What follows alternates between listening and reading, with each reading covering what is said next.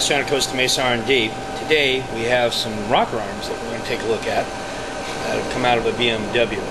And we're going to be putting this engine back together, but before we do, we want to check the rocker arms to make sure that the rubbing surface is going to be operational and acceptable for the new camshaft that we're putting in.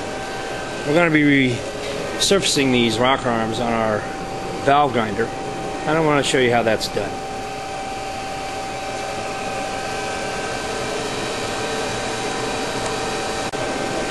This may be a little harder to see on the camera, but there is a small little flat spot in here on the rubbing surface.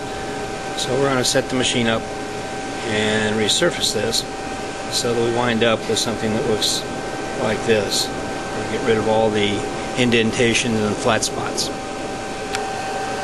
I've cleaned the rocker arm so that we'll get rid of all the grease and oil and the crud that's on the thing. I'm going to set it on a bushing here. This back and forth, and now it's kind of a lot easier to see this line that comes across here, and we have to get that out.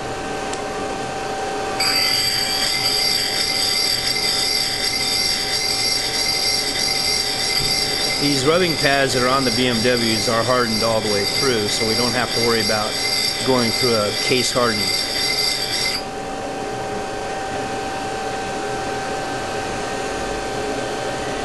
Just about there.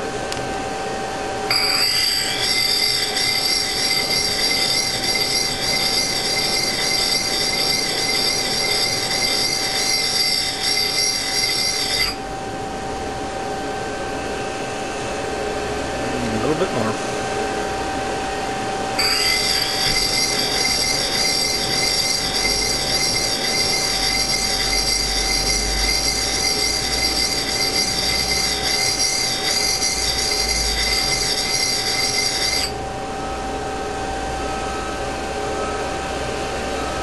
Looks like that's got it. If you have any questions about rocker arm reconditioning, call John Edwards at Costa Mesa R&D. We'll see you guys soon.